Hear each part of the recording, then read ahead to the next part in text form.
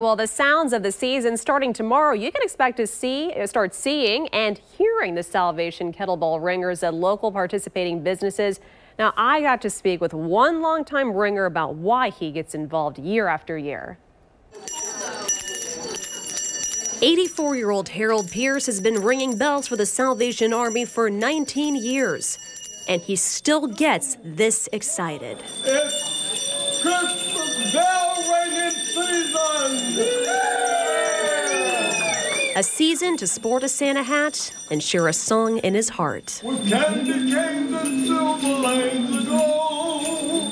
A number of people tell me that when they drive up in the parking lot and they hear the bells and hear me singing, it changes the whole day.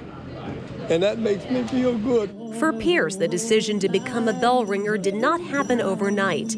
The money, of course, will help the Salvation Army continue its work helping the hungry and homeless. Major Keith Biggers says the work does so much more. Silver Bells, that song was written based on the Salvation Army bell ringing. And so it is so iconic, and people say, hey, it's good to see that the kettles are out and the bells are ringing, and it reminds them of there is no greater need than we have presently. Biggers says volunteers are still needed, and the way to sign up is by going to registertoring.com. Pierce can't recommend it enough.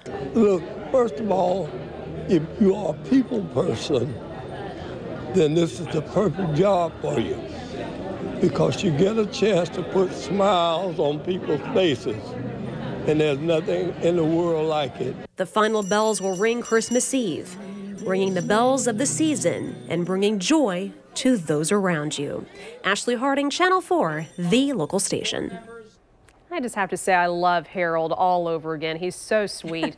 Well, the Salvation Army is hoping to raise $250,000 this year, and that money is going to go toward a free Christmas dinner for people who need it the most and other supplies for food pantries and disaster relief. For more information on how to volunteer, go to our website, news4jax.com.